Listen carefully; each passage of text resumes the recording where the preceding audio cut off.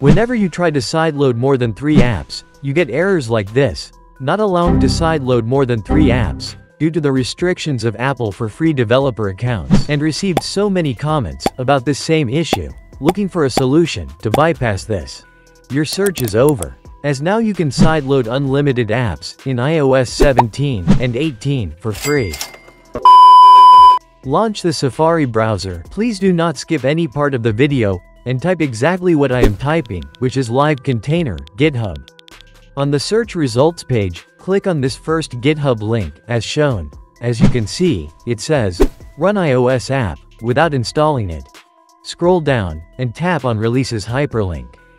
On the next page, under Assets section, tap on the LiveContainer, IPA file, to download it. Next you must sideload this IPA, using Sidestore only, as no other tool is supported. I have already prepared a detailed video on Sidestore, installation, and setup, link will be in the description. So let's go ahead, and locate the LiveContainer, IPA file, and sideload it.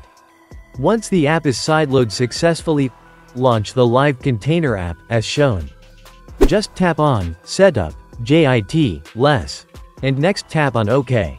Sidestore will automatically launch, and stay on Sidestore, till the loading is complete. Once done, launch LiveContainer app, and tap on OK, to finish the setup. Again Sidestore will launch automatically. Just stay on the app, till the loading is complete, as shown. Let's begin unlimited sideloading. On the LiveContainer app, tap on this plus icon, and select the IPA file of the app, or games, you wish to sideload, and use. Let's select the Play IPA file. The IPA file is being signed. And that's it, it's sideloaded successfully. As you can see, I have sideloaded all these many apps. You can add unlimited number of apps or games here. And to run these apps, just tap on the desired app name, and tap on this play icon.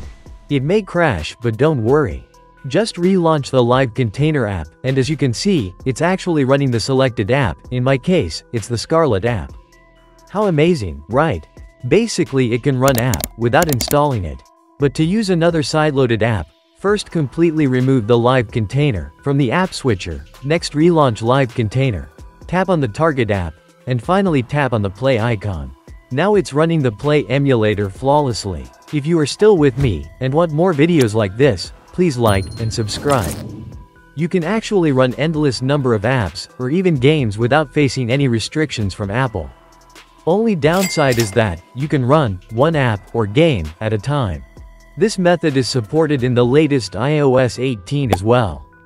As you can see, I can flawlessly run any apps inside the LiveContainer app. And you can switch between apps instantly. That's how you can bypass the 3-app limitation. And if you want to spoof your location without computer for free, or want to play PlayStation 2 games in iPhone or iPad, watch the next videos.